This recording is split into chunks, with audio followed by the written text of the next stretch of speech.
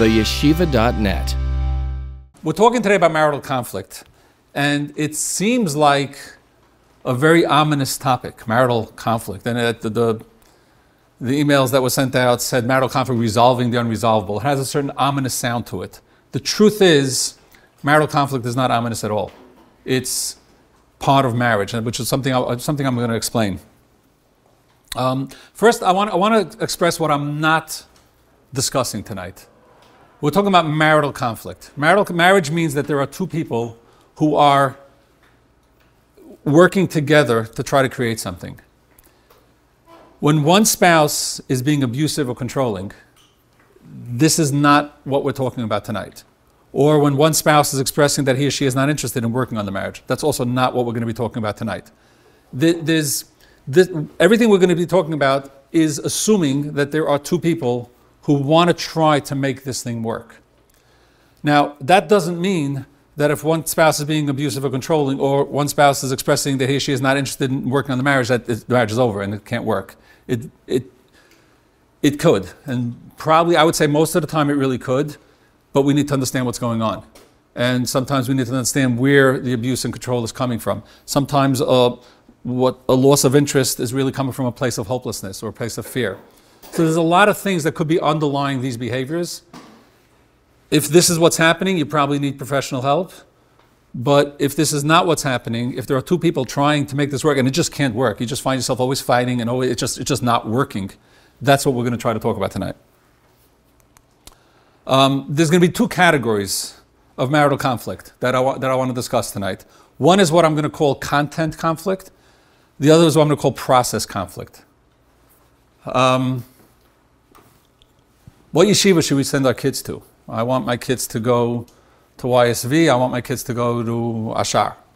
And we're fighting about it. I want my Shabbos table to look a certain way. I want my Shabbos table to be Torah-dik and Divrei Torah and Zmiris, and I want my Shabbos table to be chilled, and I don't like, that's content conflict.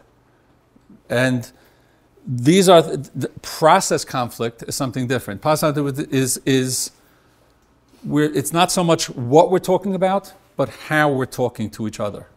Or things that are happening in the marriage that are not about a hashkafa, a shita, a disagreement that we have, but things that are happening in the marriage that we're just, I'm getting angry at you, you're getting angry at me, not because of any particular fight, not because of anything that's just happened, but just the way you talked, how you talked. Why are you looking at your phone? Why are you looking at your phone is not a content, it's not a content conflict, it's a process conflict. Okay, marital conflict is not, this is so important, just to understand. It sounds like, marital conflict sounds like a contradiction in terms. Like if we have a beautiful marriage, so what's the conflict doing there? Marital conflict is not something that sometimes happens in marriage.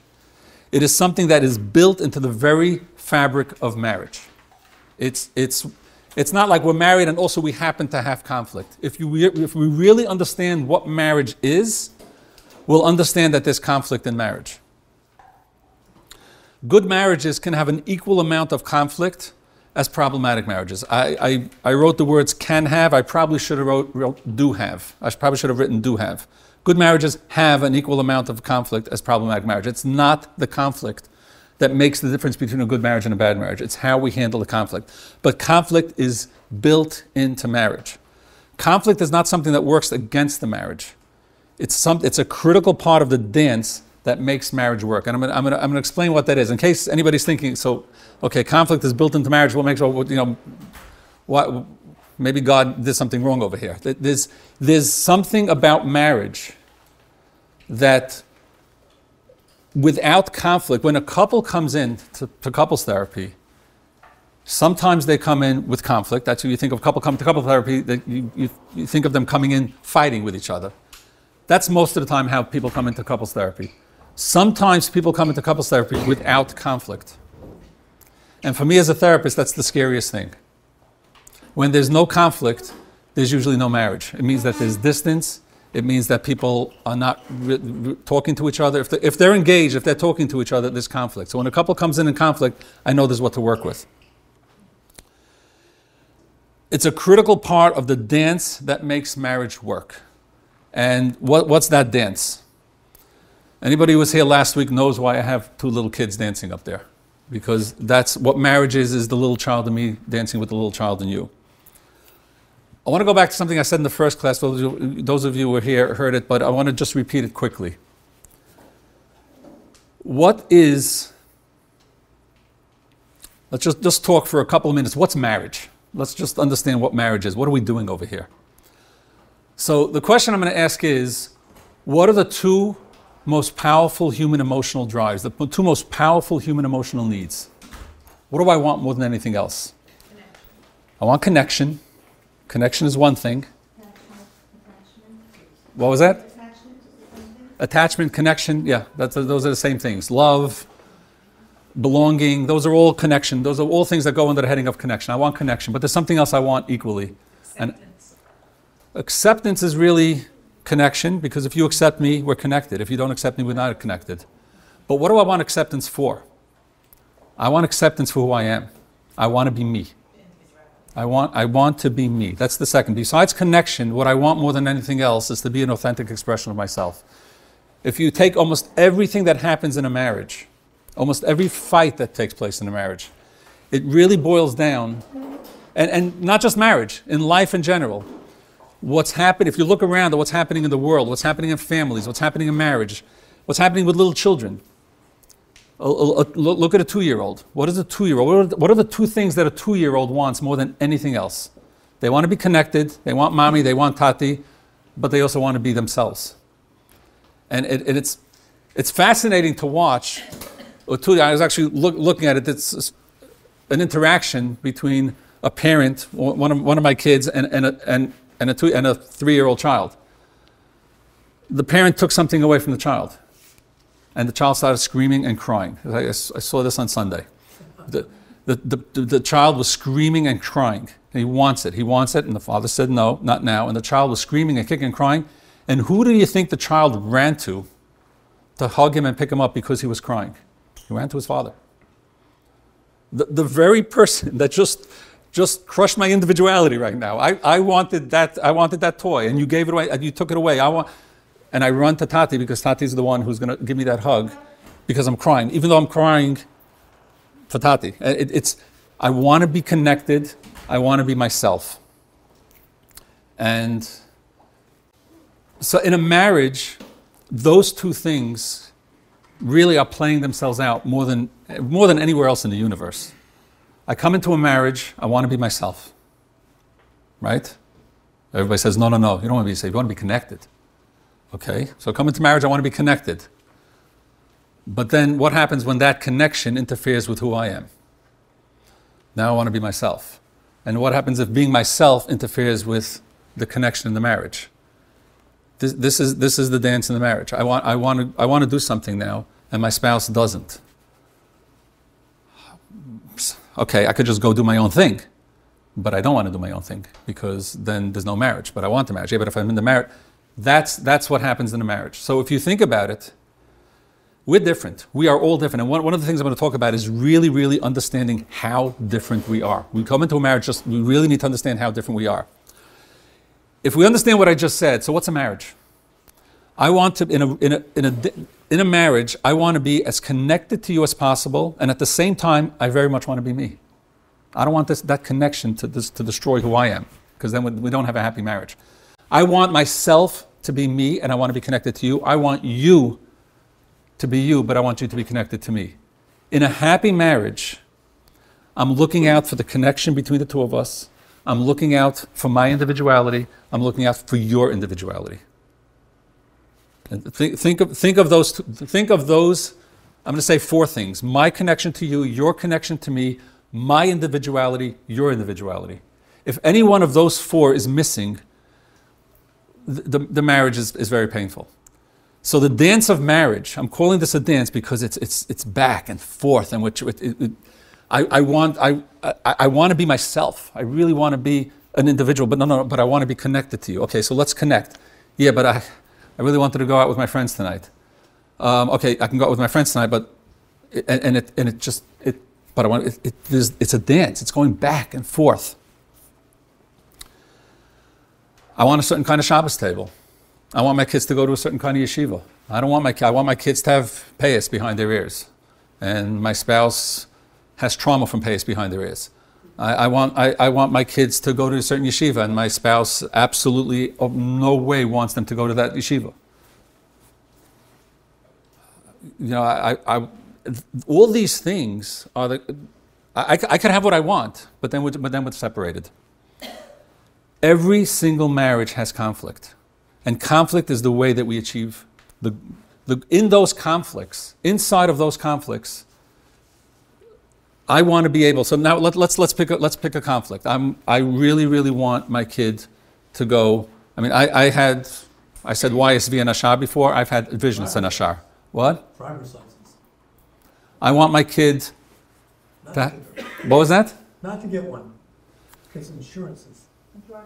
Who doesn't want for my kid? I want my 16-year-old to have a driver's license. I don't. Okay. So I want my 16-year-old to have a driver's license. Perfect. I want my 16-year-old to have a driver's license, and 16-year-old have a driver's license. Create over my dead body is any 16-year-old in my house having a driver's license, right? So I can put my foot down, and I can say there is no 16-year-old in my house having a driver's license. I can do that, and my spouse could say, you know, you're primitive, you're from the Stone Ages, 16-year-olds drive. When I was 16 years old, my parents gave me a driver's license. You're strangling your kid, you're choking him, all his friends are getting driver's license. What do we do with that? That's conflict. Is anybody wrong over here? Now if I ask, some hands are going to go up, yeah, and some hands are going to go up, yeah. But what's happening inside of, if you think about that fight, what's happening there is I want this home to be my home. I want it to reflect who I am. I want it to reflect my values. I want it to reflect my beliefs. I want it to reflect my dreams. And I want to be connected to you. And you're the most important person in my life. But guess what? You also want the same thing. And these are all your dreams. And everything that's happening here is conflicting with what you want. If the goal of this fight is whether our kid should have a driver's license or not, we're in big trouble. What's the real goal of this fight? The real goal of this fight is the dance of marriage. The real goal of this fight is we have to live together for the next 80 years. Being optimistic. If we have to live together for the next 80 years, then what's the real goal of this fight? Can I be, in this marriage, as connected as I possibly can to you? Could you be as connected as you possibly can to me? And at the same time, can I be as authentic as I possibly can? Can I be myself? Can you be yourself? This sounds insanely impossible, right? Welcome to marriage. This is the dance of marriage. If we can navigate, if we can look at this fight, at this conflict as the outcome of this conflict needs to be not whether our kid is having a driver's license or not, even though that's the content over here. That's what we're fighting about. Way more important than that is what our marriage is going to look like for the next 80 years if we can navigate this and dance together in the right way. Can I be me and at the same time help you be you? In other words, if I'm coming into this with the understanding that over my dead body is any 16-year-old driving in my house, but your feelings are just as strong. He's 18. What? He's 18. Come on.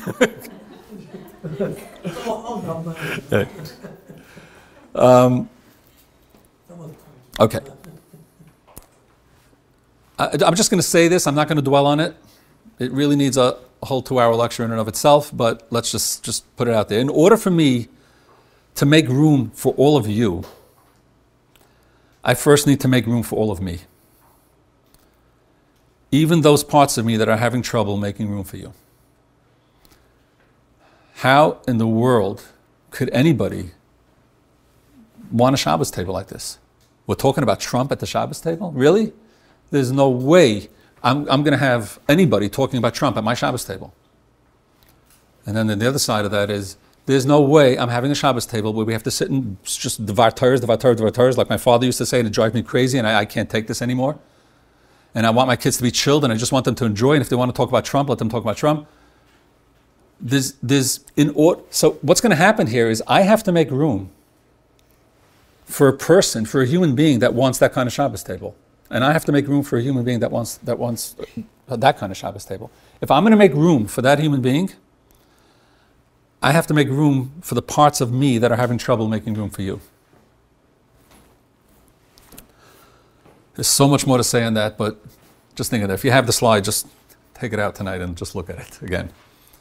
Okay, I want to talk about a concept called subjective reality.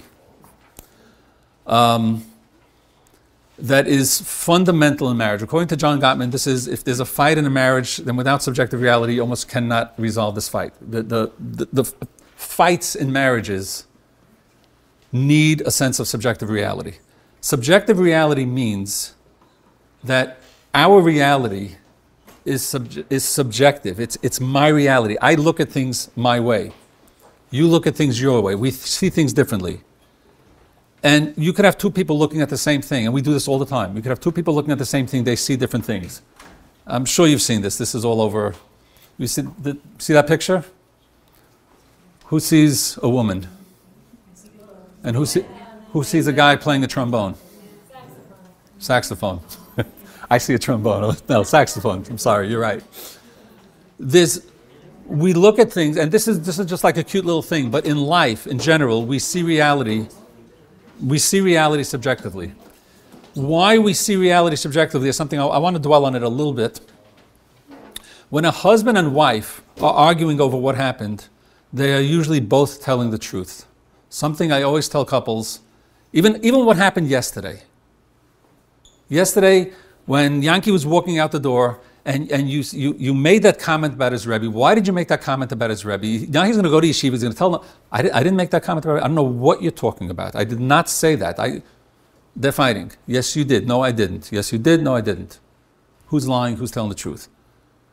And what I tell couples all the time is I'm convinced that if we attached a lie detector to each of you, you'd both be telling the truth. You'd both be telling the truth.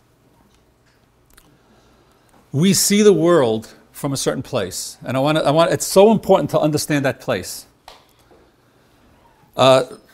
Take a look at this picture. It speaks for itself.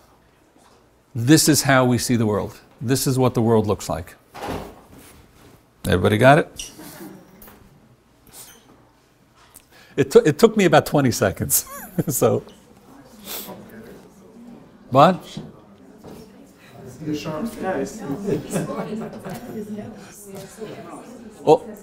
All the wives need to explain it to your husbands. He's looking at the world, and everything he sees in the world is through a certain perspective. And that perspective has this big thing right in front of it that's on his nose. This is how we all look at the world. No two people see the world in the same way. Before we get into what makes this so hard, it sounds like, okay, we're different. We see the world differently. We look at the world differently. Okay, so fine. So you saw that and I saw that. We have different realities and everything's okay. It's not that simple. We get married because we want to be connected. We get married because we want to be understood. We get married because we want somebody who's just going to know my soul.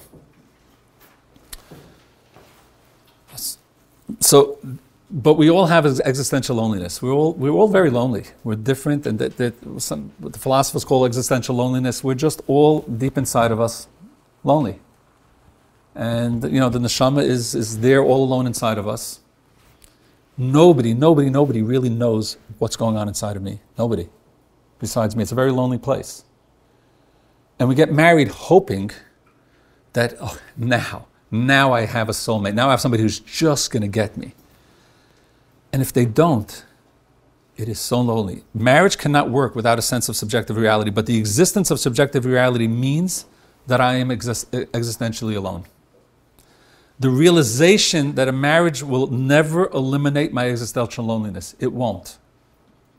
Over the years, as you talk to each other and as you explain yourself to each other, you'll begin to understand each other more and more. The existential loneliness goes away slowly, but there will always be something that's not understood.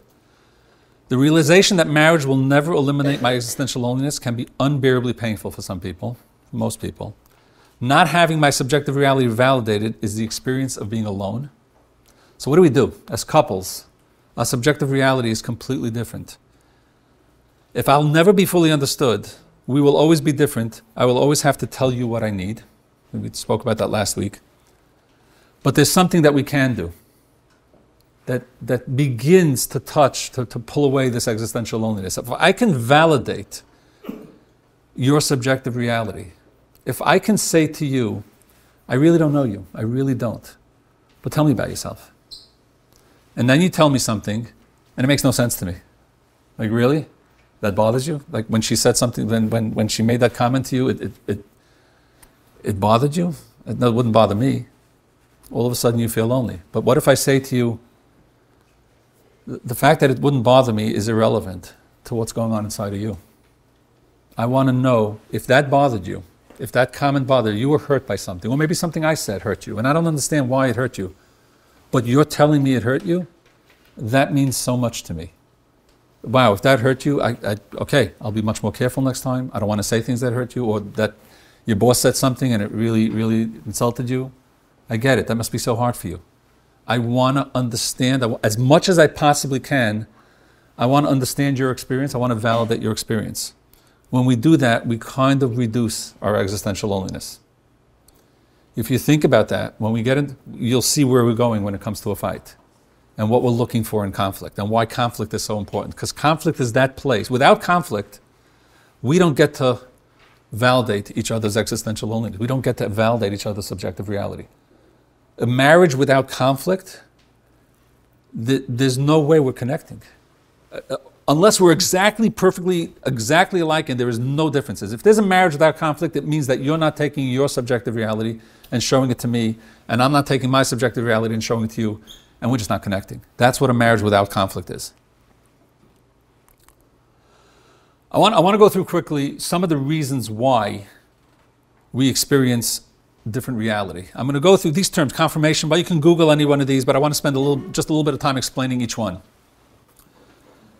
Every one of these is so important and plays a role in almost every single marriage. Now I'm going to go through, what I'm going to do after I go through these, I'm going to go through, so what are the rules? So how do we have conflict? How do we fight? What are the rules of fighting? I want to go through that. And I want to show you how a fight plays out. But there are certain things that we need to understand before we even get there. And one of those things is we need to understand that we're entering into an arena where we are completely different, and that's okay. Okay, now let's fight. Now let's disagree. The first is confirmation bias, fundamental attribution error, perceived punctuation of events, mood congruency effects. I'm going to go through each one individually. Confirmation bias. Anybody hear of confirmation bias? Confirmation bias means, let's say I think I'm stupid. That's just my thing. I know that because my teacher in second grade told me that, my mother told me that, my brother told me that, I'm stupid. Now, that is my belief. It's an ingrained belief in me. And I take a test and I get a 98. I'm going to say, wow, I really got lucky. That was a lucky test. A few days later, I take another test and I get a 97. That teacher, everyone knows that teacher gives easy tests. Take another test, it's 100. Everyone got 100 on that test. And I have like 10 tests like that. And each test I have a really good reason why. Yeah, that one I really studied hard for, and then I get a 47 on a test. And I say, see, I told you I was stupid. And not only that, but this 47 proves that all those other good marks, it was just luck. Because this 47 showed it. Whatever my bias is, whatever my belief is, I will find confirmation for that. Now, sitting next to me, there's another guy who really believes he's smart. He thinks he's brilliant. And he just got a 47 on a test, the same one that I got a 98 on. He got a 47. The test was not fair. All the questions were unfair. Then he takes another test and he gets a 52. That teacher, the way he marks is impossible. Then he gets a 61. Everybody did bad on this one. And then he gets a 97. I told you I was smart. I told you. I found confirmation. The way confirmation bias looks, we look at this picture. Have you ever seen those toys where it's like a ball with a bunch of shapes, holes on the ball, and it's a baby toy, and you have to take the shape. Let's say it's squares, there's triangles, there's circles, and the baby has to take the square and put it into the square holes, and the circles and put it into the circle holes, and no shape will fit into any other hole. And when you're done, you have a ball full of all the shapes. Now imagine you had squares, circles, triangles, little pieces, but the ball only had squares. So you could only get the squares into the ball. At the end of the day, you'll have a ball with a whole bunch of squares in it, and somebody looking at it will say, oh, there were probably only squares. No, there's a whole bunch of other stuff there. It just didn't fit. Confirmation bias means we have certain beliefs, and our brain will only allow those beliefs in. If you're looking at a brain that will only allow the squares in, it will only allow those beliefs in. So now, if I believe, let's say I believe my husband really doesn't care, or I believe my wife really doesn't care, I believe my spouse really doesn't care about me, or my spouse is not interested in me, work is more important to him, or her friends are more important to her, or the other way around. And on Sunday, so let's pick on the wife now. On Sunday, my husband spent the whole day Sunday with me. And on Monday, he came home really, really early from work because he knew I really wanted to be home from work. And on Tuesday, he left late because he wanted to help me with carpool. And on Wednesday, he came home at 2 o'clock in the afternoon and went back to work at 4 because he knew that there was something, had something at night, and I needed his help during the day. And on Thursday, he really blew it. He came home 10 o'clock at night and told me some crazy excuse that he had to go late to work, and really, that proves that he doesn't care. That proves the whole week. And the whole week, what you did on Sunday, and what you did on Monday, and what you did on Tuesday, you're laughing, but this happens all the time. This happens all the time. And the other spouse, and I picked on the wife now, but this goes both ways. And the other spouse saying, well, what about Sunday? What about Monday? What about Tuesday? What about Wednesday? What happened today proves that Sunday, Monday, Tuesday, Wednesday you just got lucky. It wasn't real. It wasn't real. If it was real, you would have done this Thursday. That is confirmation bias. It's one of the most powerful forces in marriage. It's really one of the most powerful forces in marriage, especially marriages that are more than 5 or 10 years old. Just something that happens in marriage, I think is very important to understand. In the first year of marriage, we're just getting to know each other. We're really young. If anybody here is in the first year of marriage, we've all been there, so I'm talking to all of us. But we're really young, and we're just trying to form our opinions. 20 years later, we're older, we're wiser, right? But our opinions have been formed already. It's done. In that first year of marriage, when we really didn't know anything about marriage, we didn't know anything about each other, we knew very little about life. I'm not talking about you, I'm talking about other people in the Shana Rishayna, right? But we really don't know much about now somebody says, I'm in my 40s, I'm in my 50s, I'm in my 60s, I know about life. I wasn't born yesterday, I know my spouse. The knowledge that you have about your spouse so often is based on confirmation bias. It's based on opinions that were formed in the first year of marriage, and they're solidified. And now there's a square, and only things that match those beliefs will go into that. And it's very hard to see outside of that. In conflict, it's critical to be able to try to step out of confirmation bias, to be able to take a step out and see, is there something here that maybe this particular belief is something that I formed many, many years ago. The second thing is something called fundamental attribution error. Fundamental attribution error means I'm not going to read that. Fundamental attribution error means that when I look at you, I see your behavior. I don't see what's going on inside of you. All I see is your behavior. Based on your behavior, I have to figure out what's going on inside of you. So I see you smiling a certain way. I see you doing a certain action. I see you forgetting. Let's say you have one spouse, and the only internal world that I have access to is my own. So everything I'm going to look at is based on my own internal world. So let's say I'm a forgetful person, and my spouse forgets nothing. So my spouse asked me to on your way home from work, can you pick up, go to the grocery, just pick up some eggs and some milk and some stuff, and I just forgot, and I come home. Why did I forget? So I look at my spouse's behavior and say, if he forgot or if she forgot, it must be, and then we attribute something to it. Must be he doesn't care. If he really cared, if she really cared, she wouldn't have forgotten. If a boss would ask her, then that she wouldn't forget. So I attribute something to the behavior. If she's looking at her phone, he's looking at his phone, it must be he doesn't care about me. We look at behavior, and then we attribute meaning to that behavior.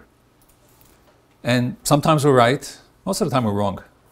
Most of the time, the question, what were you thinking when you did that? What was he thinking? What was she thinking? The answer usually is she wasn't or he wasn't. There's just, we attribute a certain reason to that.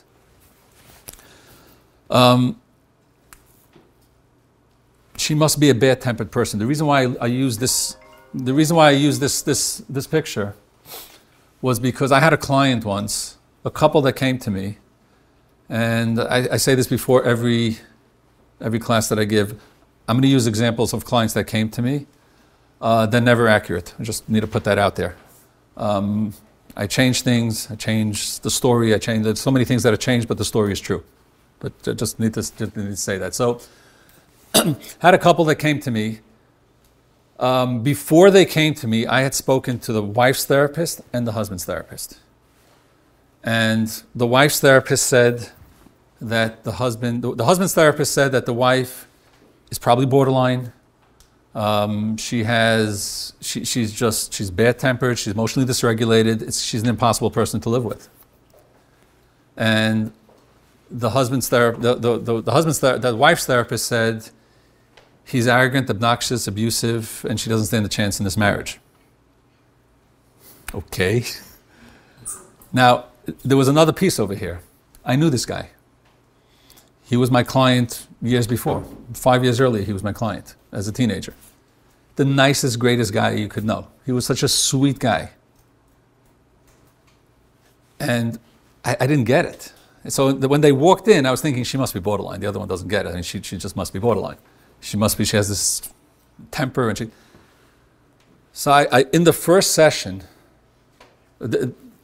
whatever they were talking, I met with him, I met with her, two completely different stories. In session number 4, when I meet with the two couples together, when I meet with the two spouses together, about halfway through the session, she's trying to explain something, and the guy who, again, I had known him for like over a year and a half, and thought he was the sweetest guy. The guy goes something like this, to a comment that she makes.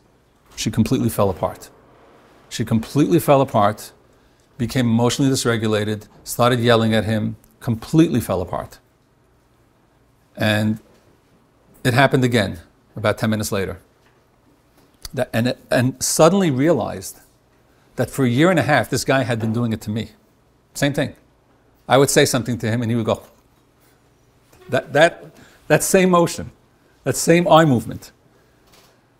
And it never bothered me. It never meant anything to me. It was just something he did. I would tell him my opinion about something, he would go, okay. To me, it was almost like cute.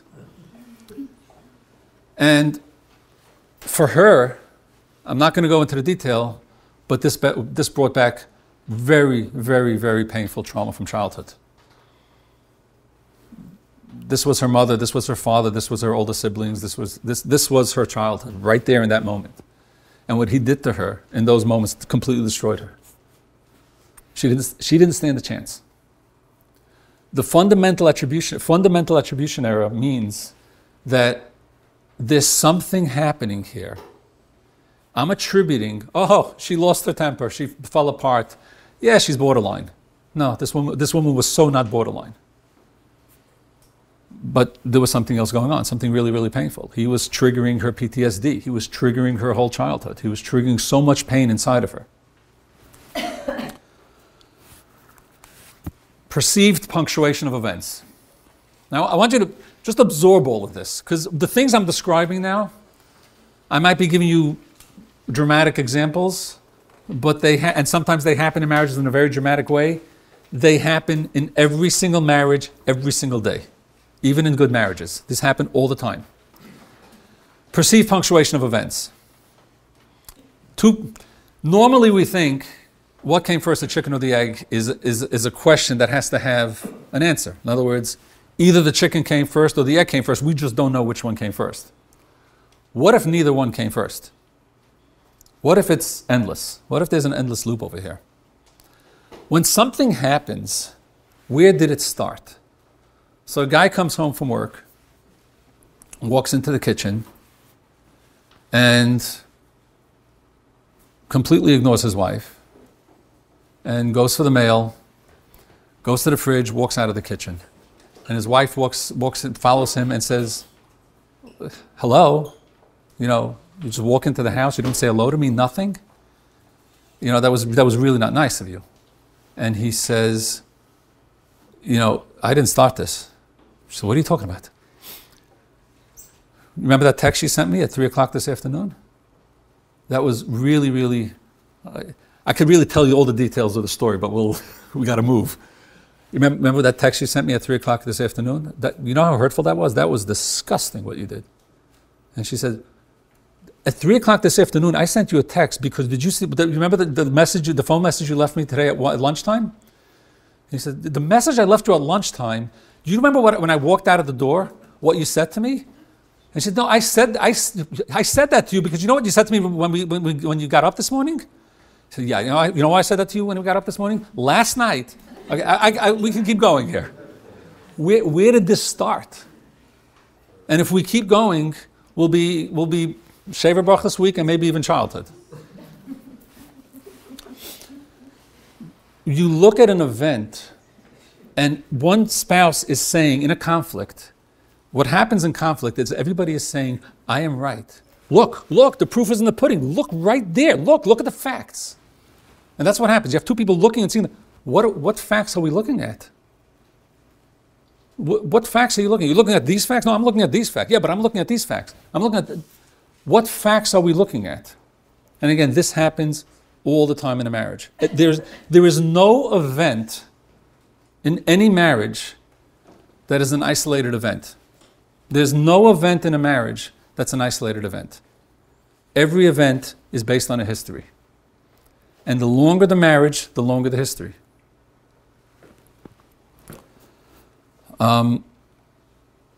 Just keep all these things in mind, and it's piling up. And now a husband and wife are getting into a conflict, and they're trying to decide who's right and who's wrong. Are you kidding? Confirmation bias, perceived punctuation of events, fundamental attribution errors. What I'm trying to do is put a lot of doubt in all of you, in each of you, as to I am 100% right. Really? Just what? According to this, a perceived punctuation of events, even the definition of right and wrong there is no right and wrong. It's not even we don't know who's right and wrong. There is none. It depends where you start. Where did the story start? Okay. The next thing is mood congruency of effects. Our current mood often impacts our memory. This is really important. And we don't realize this. This happens to all of us. If I'm in a good mood, I will remember happy things. If I'm in a bad mood, I will remember negative things. If I'm talking to my wife about a vacation that we had, and I say, Wasn't that, it was so, I had such a nice time. It was such a beautiful vacation. Remember when we went doing the hiking in the mountains and then the beach was just so gorgeous. And she says, yeah, the food in the restaurant was really bad. That restaurant, I don't know, that restaurant was just such a terrible restaurant. And they came late and the food was cold. And the water was you couldn't step into the water in the beach. I wanted to go swimming in the beach, but it was impossible. It was too wavy. Now I get really hurt and insulted and angry. I just spent $2,000 on a vacation and took off from work and she's complaining about the food. And 3 weeks later, we might have the exact same conversation and my wife might say, it was such a nice vacation. I really had such a beautiful time with you. And I say, the plane trip was a disaster. And my wife's saying, that's all he remembers? We had this beautiful week together. What's going on over here? And what's going on over here is something called mood congruency effects. The mood that I'm currently in right now will affect which things I remember. And so two people could be talking about the same event and could have memories of the exact same event and have different memories of those events. This affects memory the other way also. If I'm in a bad mood when something happens or I'm in a good mood when something happens, my memory of the event that's happening now, if it's Tuesday at 3 o'clock, something takes place and my wife and I, one of us is in a good mood, one of us is in a bad mood, we may remember different aspects of what took place. Scary, no? This is scary. And we will perceive the event completely differently, and we will talk about it completely differently. And then we're going to come into the therapist's office next day yelling that that's not what happened, that's not what happened. They're both true. We just pulled out different events. We also have different coping skills from childhood. That coping skill, in childhood, the first 20 years of our life are years that if you think about it, I'm going to say it very dramatically. It doesn't have to be this dramatic. It could be but it's all about survival. It's all about survival. So all about survival might mean something really dramatic, that if I don't behave, I'm going to get smacked and molested or beaten. Or all about survival might mean if I grow up in a beautiful home. I want that cookie for dessert. I want the ice cream for dessert. And there's only one way I'm going to get ice cream for dessert. I need to manipulate. I'm not in control. I'm in control of nothing. I'm a small child. I'm at the mercy of the adults all around me. And I'm saying this in a beautiful home with a beautiful upbringing, with wonderful parents. I am at the mercy of the people around me, and I need to make this work for me as a child. Children develop skills that just make it work for them. So if I live in a home where expressing certain emotions just kind of doesn't work, so I'll learn, okay, that doesn't work. Expressing those emotions don't work. If I live in a home where expressing certain emotions does work, okay, I'm going to put on those emotions. I'll express those emotions. I'll make sure to create that kind of environment. I work to create the environment, to create a reality that works for me. And then we get married. And everything that we learned how to do for 20 years to survive no longer applies. But we're still doing it. We spend the first 20 years of our life trying to figure out how to make life work for us. And then we spend the next 70, 80 years trying to undo that because it's really messing up our marriage and messing up our relationship with our kids and messing us up at work. We're not kids anymore. And so often you see a child who grew up in a home where emotional expression, this is something that's one of the most common outcomes of this, certain emotional expressions it didn't work. And I'm not talking about an emotionally negligent home. It's just those kind of things just didn't work. And we didn't do mushy things in our home. We didn't say, I love you. It just didn't work in our home. And now we're coming into a marriage. I don't need that protection anymore. Very often what's happening in marriage is we're building a whole different reality for ourselves coming out of the first 20 years. The work of marriage very often is, we need to be able to see what was happening in our homes that may be impacting what we're doing right now. The question was, should human beings just do this deep dive? Look at all these bullet points right up front, I guess, right at the beginning of the marriage. Okay, we have a lot of stuff that we need to do. Let's do a deep dive, right?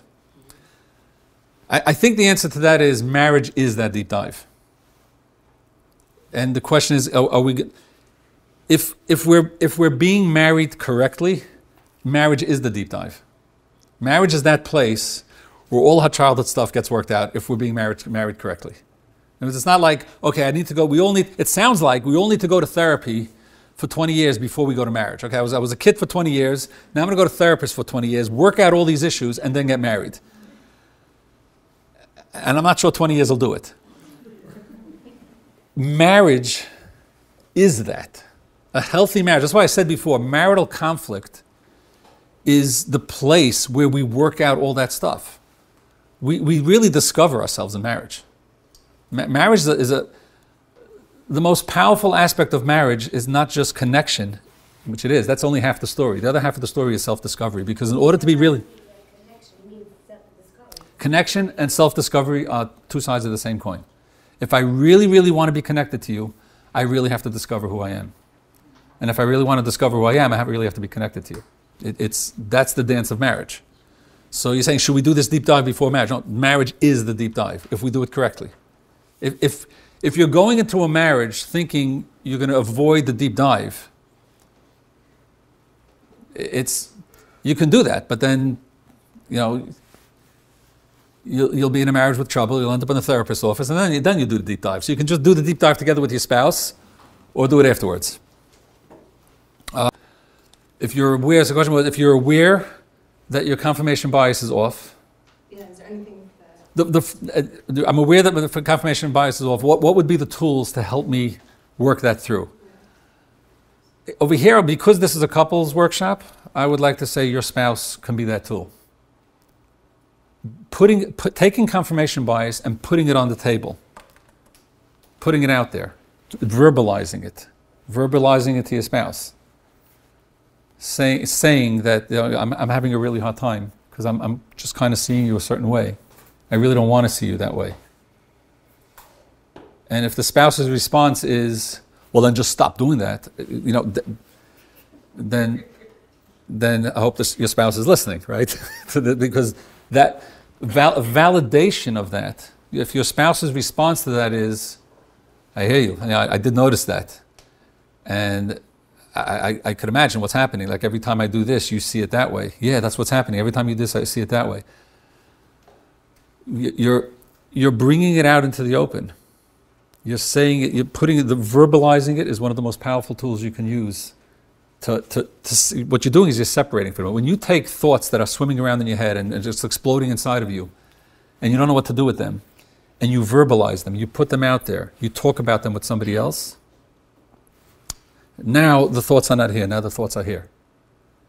And you could actually see it, you could talk about it, you create distance, you're creating distance between yourself and the confirmation bias. Many of these problematic thoughts that we're talking about, the solution is not necessarily to get rid of the thoughts. Not always can we do that. The solution is to create a different kind of relationship with the thoughts. If I can take the thoughts and put them over here and notice it, and maybe even laugh at it and say, okay, there goes my brain again. That's what my brain is doing. And spouses can help each other do that. If they're okay. What I want to go through now is how do we recover from a process conflict, and how do we fight? Now that we had all this, what does a fight look like? Okay. So now let's have a fight. Let's do it. So there's two kinds of fights that I mentioned before. There's what we're calling a process fight, and which is usually what you think of as a fight, and a content fight. I'm going to do the process first. Content would be we're fighting over something. There's an issue. The license would be a content fight. A process fight is something happened and there are hurt feelings. We had a conversation in a way that feelings were really hurt. Imagine the following scenario. There's a husband who every Sunday, let's say, goes biking with a couple of friends for a few hours. And one Sunday, his two friends are not available. And he tells his wife that, they're not available, but I decided I'm just gonna, I really need it. I just need it. I can't go a Sunday without biking. And it just makes a whole different, I'm just gonna go. And she says to him, you're by yourself. Now, again, I said every story I don't report accurately, so I'm not going to give you the exact details of the story, but the story happened.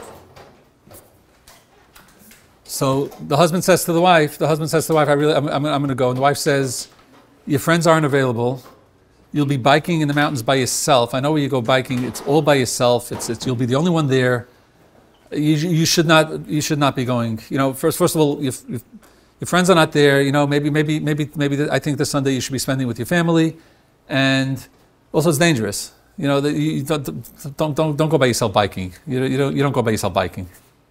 And he says to her, Come with me. "What? Come with me." That would be a really nice. That would be really nice. That's not what happened in this case. Same story. We changed the names. And he says, no, I'm gonna go.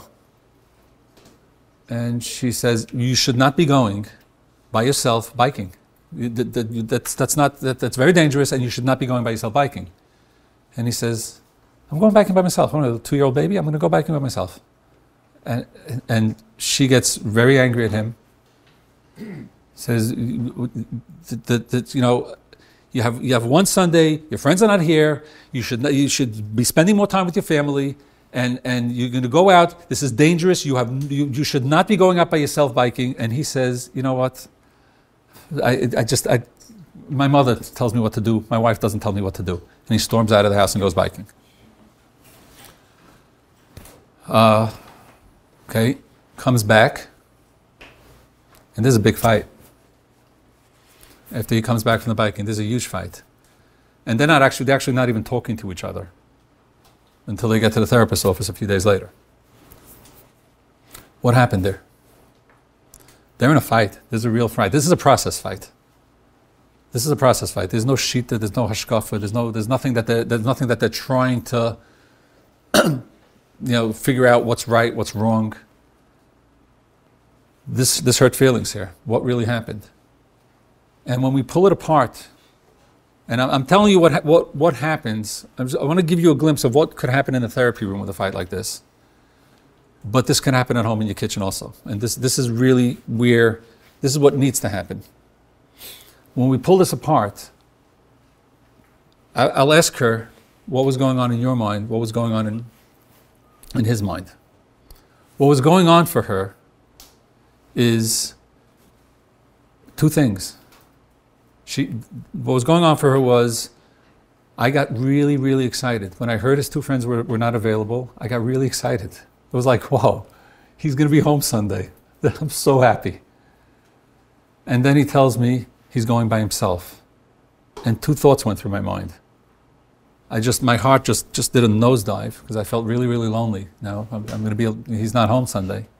And the second thing, I was terrified. It's really dangerous. He's going by himself, who knows where, for 3 hours, riding his bike. Anything could happen. I'm terrified. She's expressing two thoughts: loneliness and fear. That's what she's expressing. That's what her internal process was: loneliness and fear. That's not what came out of her mouth. What came out of her mouth was, you should be home. You should be home. It's dangerous. Don't go there. That's what she said. Those are the words. And what did he hear? And I'm going to do this without going into each person's childhood, but childhood plays a huge role. All those things that we said before play an enormous role. Because when I talked to him about what he heard was, you have no right This is what he heard. When I processed with him what was going through his mind, what he heard was, you have no right. Your Sunday doesn't belong to you. It belongs to your family. And you have no right just to go and take off all by yourself. You have a responsibility to your kids. You have a responsibility to a family. Right? And when he heard that, he's thinking to himself, I took off from work Friday. I was home the whole day Shabbos. I let my wife sleep till 1 a.m., till 1 p.m. Give me the few 3 hours. And there's a lot of childhood here also. A very controlling mother, all that stuff always plays a role. So what he heard was, number one, he heard, your time is not your own. I'll tell you how to spend your time. That's what he heard. The second thing he heard was, you're a baby. You're a big baby. You can't go by yourself. I'll tell you where you can go, when you can go, how you can go. Right? You cannot go by yourself with a bike. That's what he heard. Babies don't go by themselves with a bike. What he heard was, the wife expressed internally, what she thought she was saying was, I'm so lonely, and I'm scared. I'm just really worried for you. That's what she thought she was saying. When the words came out of her mouth and went to him, he heard, you're not a good father, you never spend time with your kids, and I'll tell you what's called dangerous, what's called not dangerous, because you can't take care of yourself. That's what he heard. When he responded to her, so how did he respond to her? He said to her, before it turned into a fight. At this point, there was no fight. If you go back to the conversation, when there's a fight in the marriage, you try to go back, where did we part ways? What happened? Where was that point where we just kind of lost each other? She said something to him. There was no fight. She said, don't go. And it's dangerous. He said, there's nothing wrong with going, and I really need to go bike. No fight yet. What she heard, what did she hear? When he said to her, I'm going to go. It's not dangerous, and I really was thinking about this all week. I'm going to go. It's no fight yet, but what did she hear? What did he mean to say? When he answered his wife, I'm going to go, what he meant to say was, I really need to go biking, desperately. I desperately need to go biking. And, I'll be safe. I'll take care of myself. I wear a helmet. I take all the precautions. You really don't have to worry. That's what he meant to say. It's not what he said. He said, it's ridiculous. I'm going to go. What do you think she heard? Remember, she expressed, I'm so lonely. At least she thought she expressed, I'm so lonely. And I'm so scared. You know what she heard? I couldn't care less. That's what she heard. I couldn't care less. I don't care about your loneliness, and I don't care about your fear. I'm going biking. That's not what he meant to say. He meant to say, I really need this biking trip, and I promise you I'll take care of myself. That's not what he said. That's not the words that came out of his mouth. So now you have a husband and wife. She thought that she said, I'm lonely and scared. He heard, you're a big baby, and you're not a good father. Then he said, he thought that he said, I'm an adult and I'll take care of myself, don't worry. But that's not what came out of his mouth. What she heard was, I don't care about you. So now the anger starts. And now it picks up. And now they're in a fight. And now why are you reacting to that? Why are you reacting to me this way? And now they're yelling at each other and screaming, and they're not talking to each other. What I ask a couple in this situation is, imagine that, so let's say I'll turn to the guy first. I'll say, imagine that your wife said to you, I'm so lonely and I'm so scared, and you said to her, I don't give up. I don't care. I just don't care about you. Imagine you said that to her. Would you understand her reaction? And of course his response was, yeah, but I didn't say that. You live to survive yet. So after he gets over the fact that, yeah, but that's not what she said and that's not what I said. I said, that's not the question. I want you to imagine that your wife said to you, I'm so lonely and I'm so scared, and you said, I don't care. Would you understand her reaction? Would you understand what happened to her? Would you understand why she's not talking to you for 3 days? He said, yeah, if that's what happened. That's not what happened. No. Would you understand? Yeah. Okay. In her mind, that's what happened. That was her experience. That was her subjective reality. That's what she lived through. And can you validate that that was her experience? I know it didn't happen. I know it. We all know it didn't happen. But could you validate that that was the experience that she went through? That was the world that she was living in when she stopped talking to you. Could you understand that? If that was her experience of life in that moment, could you get it? Yeah, I got it. Let me just finish this because now I'm going to pick on him. Now we're going to go the other way. Now we're going to pick on her. And what I would say to the wife is, imagine you turned to your husband, and instead of saying, I'm so lonely and scared, you said to him, you're a big baby, and you're a lousy husband, and the fact that you took off work Friday and you let me sleep till 12 o'clock on Shabbos, it means absolutely nothing to me. And you have to be home Sunday with the kids because I decided, and you know what, you're so impulsive and so not responsible that I don't trust you. You're like a 5-year-old on a bike, and I don't trust you to ride a bike by yourself. Imagine you said that to your husband. Would you understand his response? Would you understand him? Would you understand where he's coming from? And of course the wife said, but I didn't say that to him. No. What if you did? Would you understand his response? The answer is yeah. I'll say that's what he heard. That's exactly what he heard. Once you understand each other's subjective reality, once you get to that place of, oh, so that's the world you were living in when you started yelling at me. That's the experience that you were in. And then, oh, so that's the experience that you were in. At that point, fight's over. The fight is over. Because the goal of recovery from a fight is not to figure out who's right and who's wrong. It's not to figure out what happened, and it's to figure out it's to figure out what happened inside our subjective realities. What if we start talking like that after a fight? If that's what we do, if our focus, okay, we just got into a big fight, we just got really angry at each other. Okay, what was your subjective reality? What was my subjective reality? What was your experience? What was my experience? Let me try to explain to you where I was. Let me try to explain. Almost always,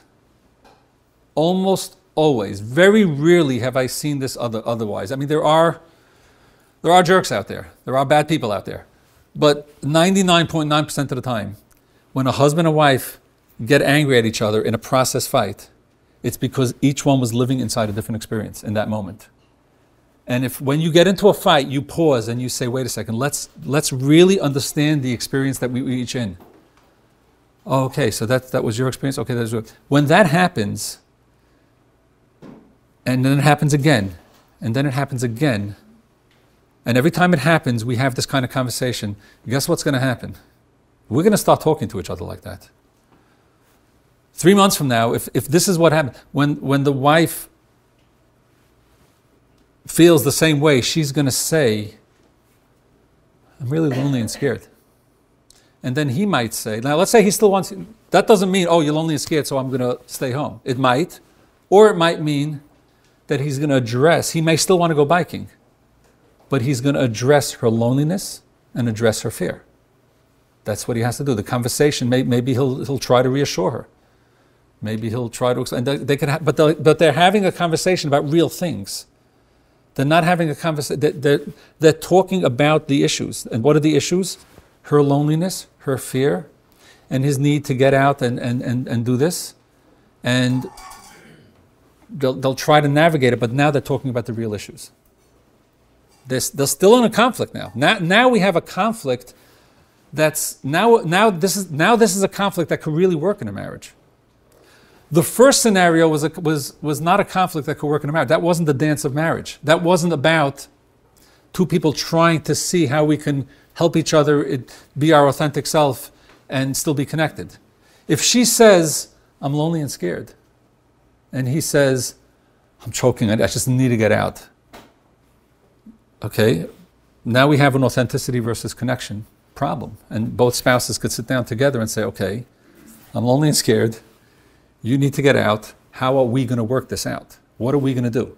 Let's talk about your feeling choked and you need to get out, and let's talk about, and maybe they'll have to come up with something.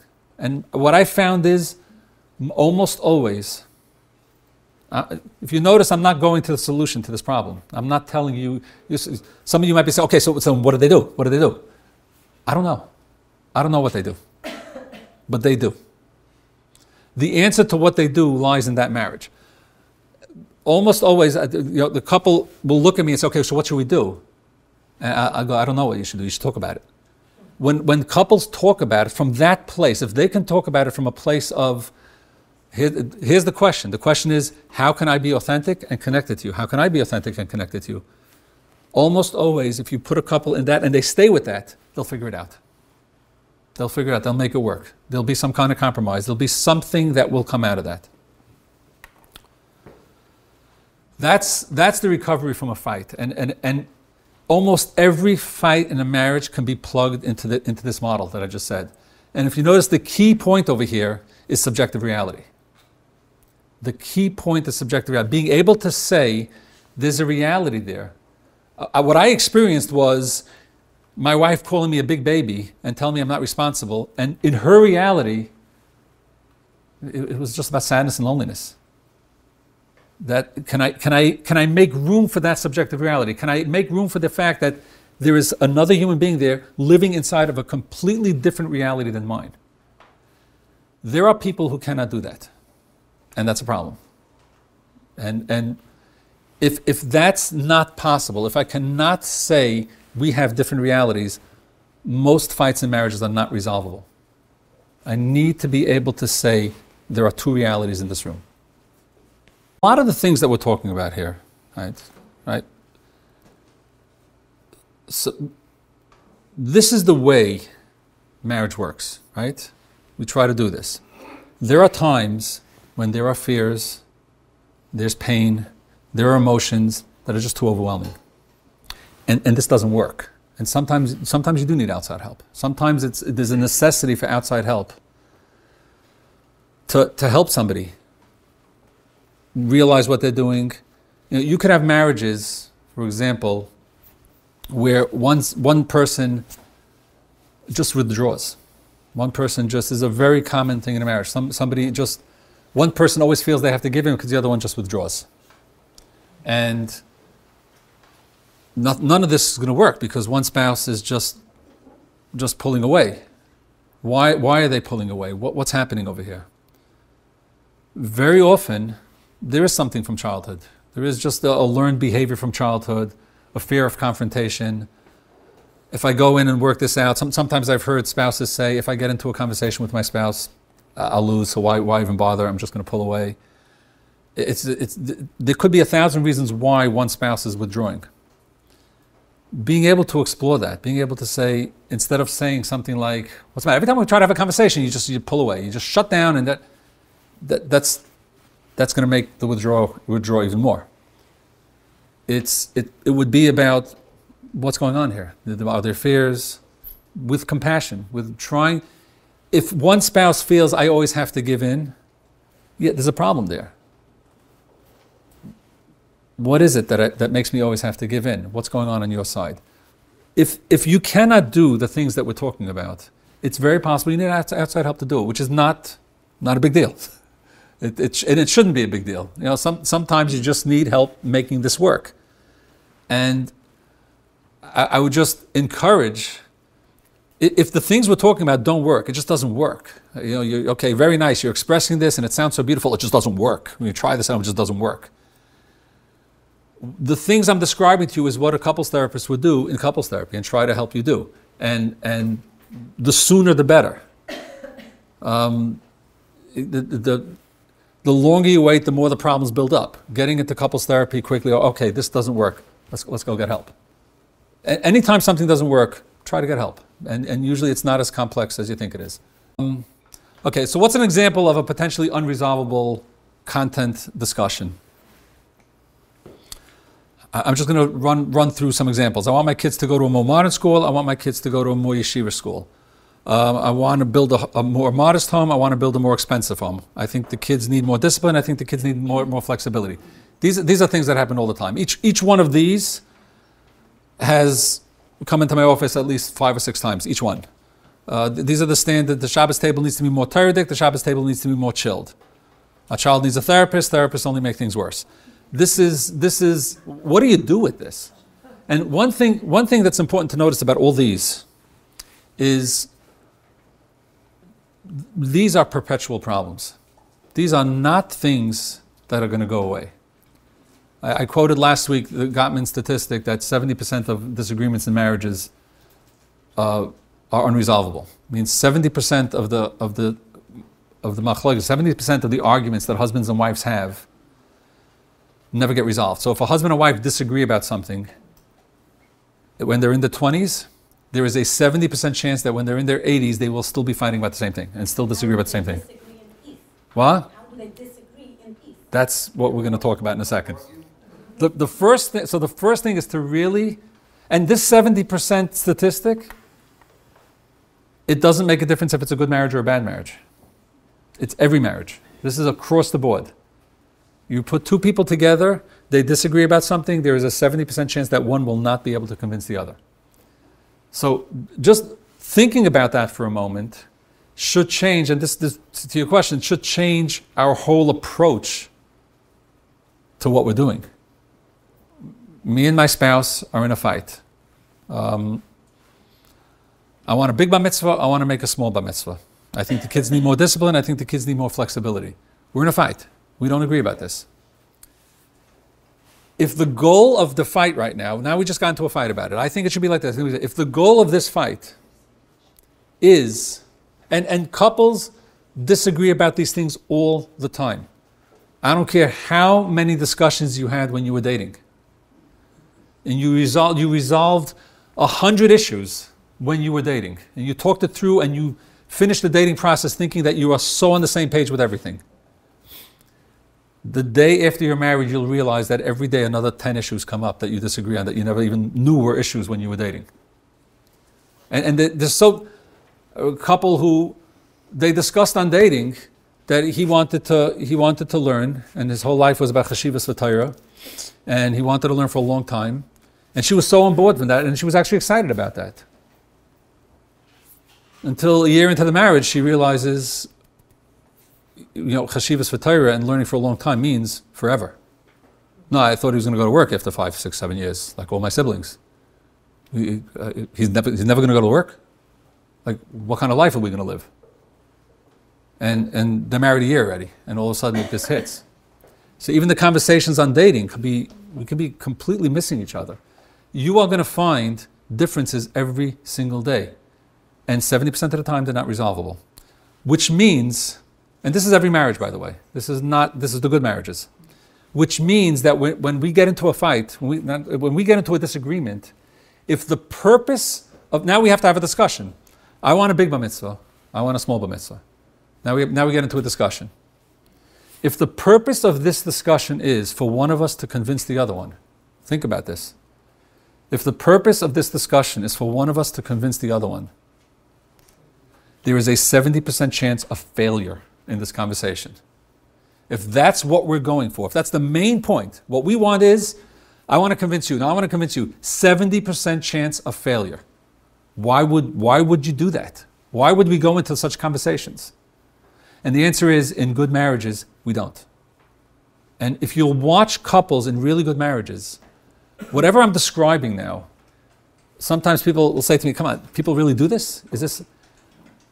A lot of this stuff comes out, the science behind this, comes out of research, mostly by Gottman, by John Gottman, where he actually looked at couples in good marriages and looked at couples in bad marriages, was comparing the differences between the two. And one of the things he noticed was, oh my gosh, they do this. Look what they're doing. Look how they're talking to each other. They have these kind of conversations. The kind of conversation that I'm going to describe right now. And look at the couples in the bad marriages. Look at the conversations they're having. The couples in the bad marriages were fighting because they were trying to convince each other. The couples in the good marriages were doing something else.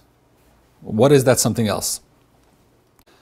Let's pick the example of, I want to build a modest home, I want to build a more expensive home. Okay? And a couple is fighting about that. They're ready, they're building a home, they just bought a lot and they're ready to build a home.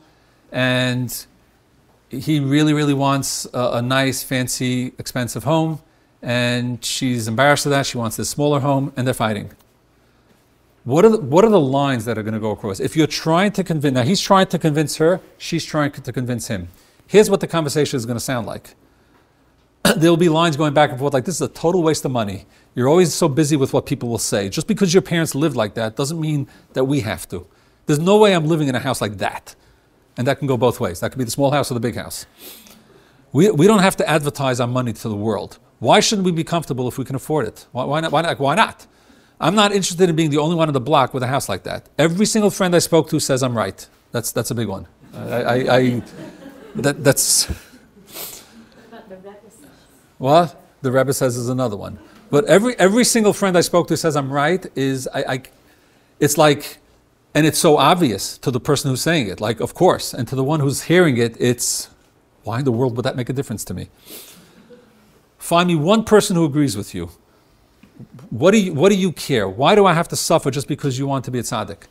Okay. This is where this conversation goes. Now, what do you think is going to happen here? They probably will come out one way or the other. They'll probably come to some solution.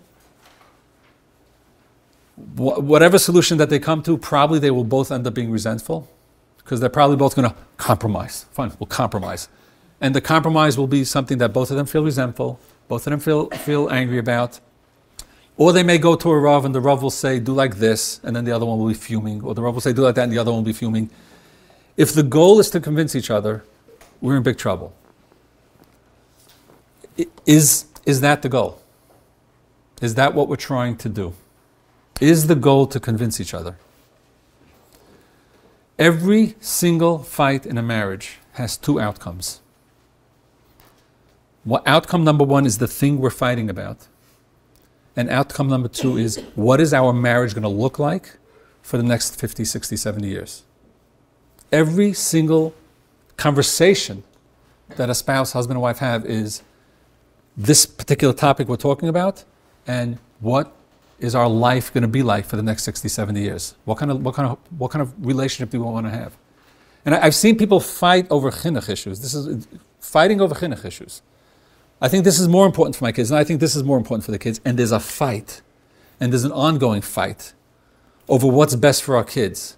And the kids suffer unbelievably because the parents are fighting over what's best for them. And that the long-term outcome is this marriage, our children, our home. This is the short-term outcome. This is the home. Now, this is a big deal. I'm not knocking this. But can we go into this conversation in a completely different way? Why can't you compromise and not be resentful? I'm not saying it's part of it. Why, if you can compromise without being resentful, that's amazing. Now, if you can do that, then that's great. We're talking about issues where you can't. There are many issues. You know, what kind of challah should we get from the bakery? That might be something that I can compromise without being resentful. I like that challah, you like that challah, fine, you buy that challah. That's okay, whatever. You like that cake, I like it. And sometimes which yeshiva our kids go to, it's that one doesn't make a difference, whatever. You really like that yeshiva, fine, they go to that yeshiva. There are issues, I'm talking about issues where we can't. What do we do if we can't? What if it's not resolvable? If an issue is resolvable, if we can talk this through, or if it's one of the 30% that I can convince you, that's great. I'm talking about the 70% that are not resolvable and it's just too hard to compromise and we don't know what to do. What if I take a step back and say, okay, there's a 70% chance of failure. The way we're going, there's a 70% chance of failure. What can we do? So, again, I'm gonna give you the script. If you can do this, it's amazing. If you find that this just doesn't work, it's just too hard. There's too much stuff inside. It doesn't work. Then you might need somebody, you might need a therapist to help you through this. If there are issues in the marriage, and I'm saying this for good marriages also. I've had people come in really, really, really good marriages, but just got stuck on one issue. And it just couldn't be resolved. And it was just a matter of helping them through that process. I'm saying this a bunch of times today because you're hearing things, and if it doesn't work, a hopelessness might set in. Hopefully, you might feel, okay, what he's saying just doesn't. Some of you might be listening to this and saying, oh, wow, let's try this. Somebody might be listening and say, that's what we do. And some of you might be listening to this and say, there's no way this can work for us. And then you might even try it and notice that there's no way it can work. If it doesn't work, that doesn't mean you can't do this. It might just mean you need a little bit of help to do it. Here's another approach. The marriage itself. The single most important outcome of any marital conversation is the marriage itself. A couple in a happy marriage, if they're fighting over what kind of home we want to build, the way they're lining it up, the way they're lining up the priorities is, yes, we need to figure out what home we want to live in. And we can be in a wonderful, beautiful, happy marriage. We have a beautiful friendship. We love each other. We care about each other. But there's no way I'm living in that house. There's no way I'm living in that house. Here's the way that argument is. On top of that, as a priority is our marriage, our friendship, our love. That's the priority. The single most important outcome is the marriage itself. And the question that they're asking is, what will this marriage look like after the conversation is over? Can we go into this conversation in a way that the marriage will actually be better after this conversation? Is that a possibility? Because that's what we want. That's the single most important thing to us. We need to figure this out. But more important than that is our marriage. Will we be more connected or less connected after this fight? Because we're going to have a conflict. When this conflict is over, are we more connected or less connected? Couples, and if my marriage is a really happy marriage, I want to be more connected after this conflict. Is that possible? Will we be closer to each other or more distant to each other? So let me give you a different conversation. I want to build a more modest home. I want to build a more expensive home. Listen to this couple's conversation. What kind of home did you live in growing up? What did that look like? How did that compare to your friends' homes? What did it feel like living in your home growing up? What kind of home did you grow up in? How was money talked about in your home? Your parents had money, your parents didn't have money? What kind of car did they drive? Did the people in the neighborhood have money? How were your parents looked at because they didn't have money? What was your father's relationship to the money? Was he very busy with money? Which aspects of this these are questions that the couple is asking each other. Imagine a couple, husband and wife, sitting together, talking about what kind of home they build, and they're asking about each other. What's going on for you? I see that this home that you want to build, I want to build a really nice, beautiful, fancy home. I want room for our kid, and I see it's really really bothering you. Or I want to build a more modest home, and I see that you really want that big home. What's going on for you? I really want to understand you. Which aspects of this is a really important question. Which aspects of this are about what people will say, and which aspects are about self-expression? You don't want that home. What's the definition? I don't want a home. I want a nice big home. Do I want a nice big home because, it's given me a sense of belonging in the world. The neighborhood I live in, everyone has those kind of homes. I want people to think of me a certain way. That would be what people will say. No, self-expression would be what I need for myself.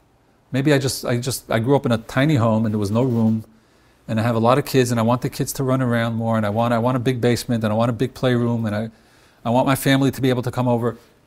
Maybe self-expression is the wrong word, but I want it for myself. Is that? For everyone else, for everyone else to see. Is it because how I want people to see me, or is it because of how I want to live? And saying it without judgment. I'm not saying, so you want just everybody should see how you live. No, really, that might be an important thing to you. How people see you, giving you a sense of belonging in the world, might be tied into your house. Is that what it is? Or is there something that you want that's over here? And talking about that and helping each other see that. Are there values associated with the kind of house you live in? What are the values that are going on? Is the reason why you want a bigger house, or the reason why you want a smaller house, connected to some values that you have? Do you have an inherent value not to show off the money? Do you have are there fears associated with not having the house you want? Are you afraid of something? Assuming I know why. What? That's very good. What he said was, that's assuming I know why. Very often coming into this conversation, you don't know why. And when you start having this conversation, you start learning why. You start learning about yourselves. If somebody says to you, are there values attached to this? Are there fears associated with this? You have to step in and think. Now, the way the questions are being asked is with real curiosity. I really want to understand you better. If I start talking to you and I say, I really want to understand you better, are you afraid? You're going to have to look inside yourself to find those answers. So I'm going to learn about you and you're going to learn about you. What other feelings are coming up for you in this conversation? Like we're talking about this. And maybe you're feeling, I might have to give in. Are you feeling embarrassment, anger, loneliness, sadness? All these emotions can come up in the size of, and the kind of house that we want to build. Are there memories that come up for you in this conversation? Is there any childhood stuff that's coming up for you here? Are there dreams associated with having the house that you want? Getting into each other's dreams. That question is such an important question.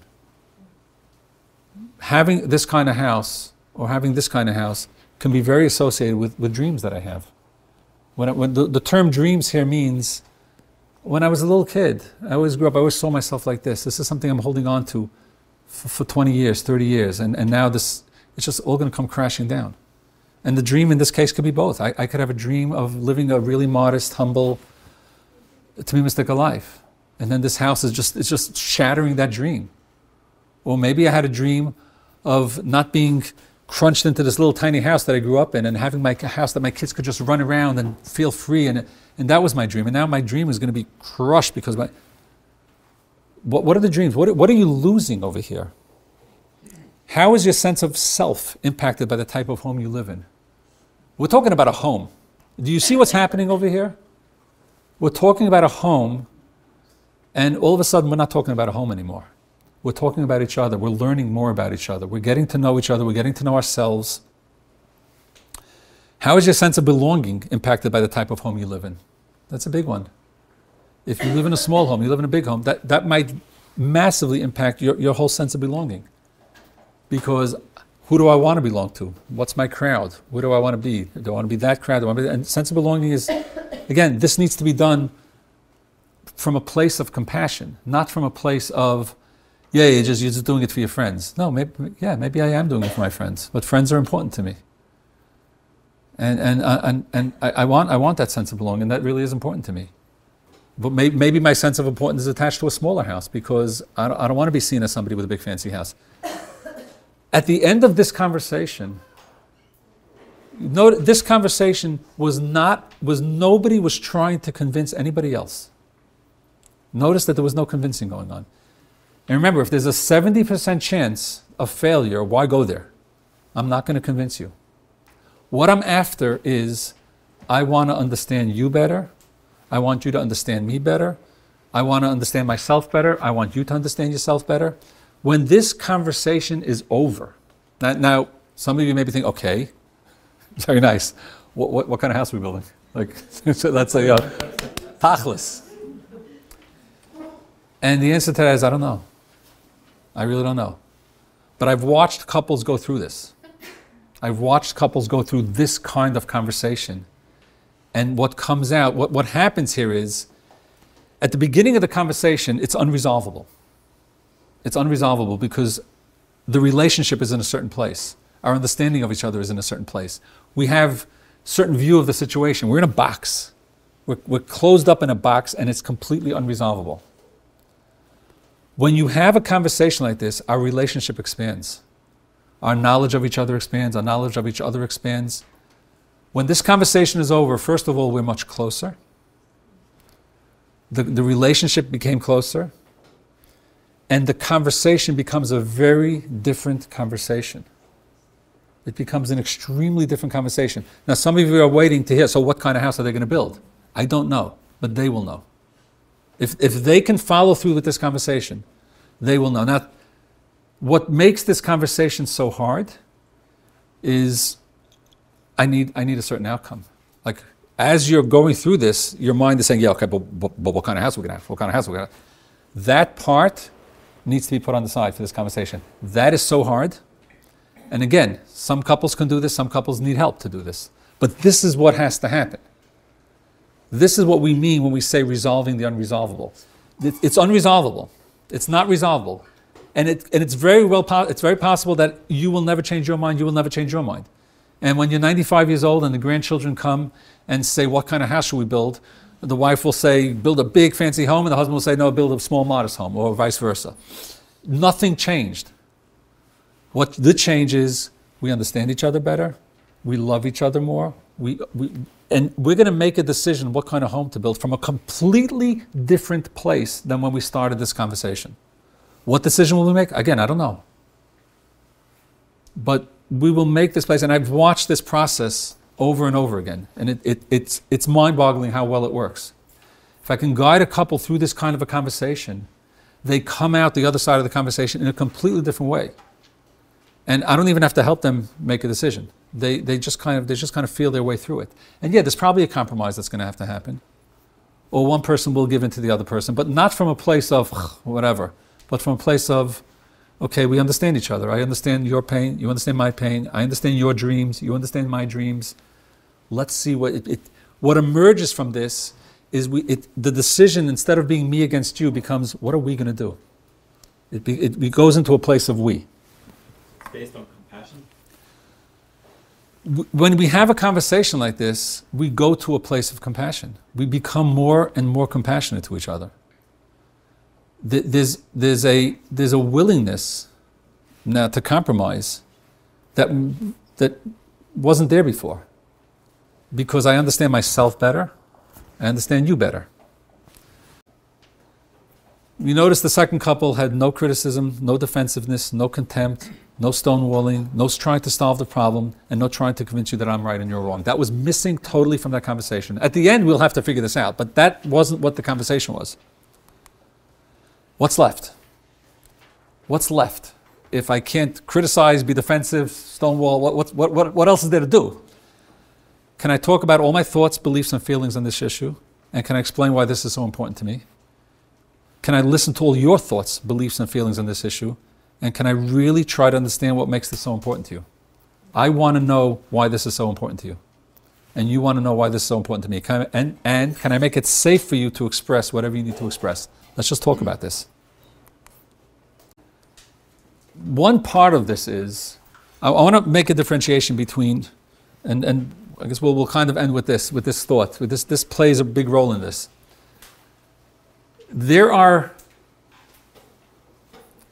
I'll express it this way. Very often, I've gotten the question, more than once, quite a few times, the question coming from somebody 28, 29, 30, 35, who's single. And a shidduch is being read. And it's not what they wanted. And the question is, so where do you compromise? What should I give up? What should I not give up? I'm 33 years old, and should I be giving up this? Should I be giving up that? And I believe the answer to that is, it's a very simple answer, but actually actualizing it might take a lot of thought. The answer is you need to differentiate between dreams and values. A value is something that's really, really, really important to me because I value it. A dream is usually something that flows out of a value, right? So let's say I have a value, a family. Family is really important to me. And I'm being read a shidduch now. Somebody who's really, seems like really good, but the family is very dysfunctional. I really won't have a family. He doesn't have a family, she doesn't have a family. There's no family there. That's not really what I wanted. Because family is such a value for me, I wanted somebody who comes with a family. I wanted a mother-in-law, father-in-law, sister-in-law, brother-in-law, and it's just not going to happen. What's the dream? What's the value? Family is a value. Because I have a value of family, I had certain dreams that were attached to that, right? Looking at it in other areas, let's say I have, not in marriage, let's say I have a value of chashivas HaTorah, learning Torah is really, really, really important to me. And I have a dream to finish Shas, right? Finishing Shas is not a value, it's a dream. Life circumstances may force me to give up that dream. But does that mean I'm giving up the value? So my answer to people in this situation is, sometimes you might have to give up a dream. It's a sad answer. It's a painful answer to say to somebody. It's really painful. But sometimes you might have to give up a dream. There are dreams that you might have to let go of. And the truth is, in life, we always let go of dreams. Moving on in life very often means letting go of dreams. Values is a whole different story. And what I would tell a person in that situation is, what are you giving up? If you were to marry this girl, she doesn't have the things you want. You marry this guy, she doesn't have the things you want. Are you giving up dreams? Maybe. You have to sit down and think that you might have to let go of certain dreams. You're giving up values? Don't give up values. Don't give up your values. Values are really, really, really important. If you look at this circle, when couples are talking to each other, we've had this conversation, and now we're trying to make it work. A big part, I use the word core needs and areas of flexibility. Those are John Gottman's words. This actually comes right out of his work. But the words that I would put in here are values for core needs and dreams as area of flexibility. When we're talking, now I really, really understand you. I really understand you. What are we looking for? What am I looking for in myself, and what am I looking for in you? What are the dreams and what are the values? Where can we compromise? If I have to compromise on a value, that's a core need. It's really going to be hard. If I have to compromise on a dream, maybe I do. And understanding each other also means understanding what are my dreams, what are my values, what are your dreams, what are your values. When we understand that clearly, again, it becomes a little bit more easier because, yeah, sometimes we have to give up dreams and it's hard and sad. But I really don't want to give up my values, and I don't want you to give up your values. What you'll notice when you have a conversation like this, I've noticed this all the time. When a couple is fighting over something, over big house, little house, very rarely are they fighting over values. They think they are. If they have what's the matter with what's with your values, what's with your values, if they really have this conversation honestly and look into themselves and look into their spouse, what you'll find is that, let's say in the example of the big house, small house, it's not about we have different values. Most of the time, not always, but most of the time, if you go through this conversation carefully, you'll find, our values are really the same. We just have different ways of expressing it. We attach different dreams to our values. The many chinuch arguments, we think we're arguing in values, but when they really, really talk it through, they really want the same thing for their kids. But I think I'm going to get this for my kids this way, and I'm thinking that's it, but they want the same thing. So are we really, really, part of the conversation is take a step back and try to help each other. It's not an easy thing to pull apart. What's a dream? What's a value? But try to help each other. You're doing this together. You're in this together. Try to help each other talk this through. Okay, what are our dreams? What are our values? TheYeshiva.net.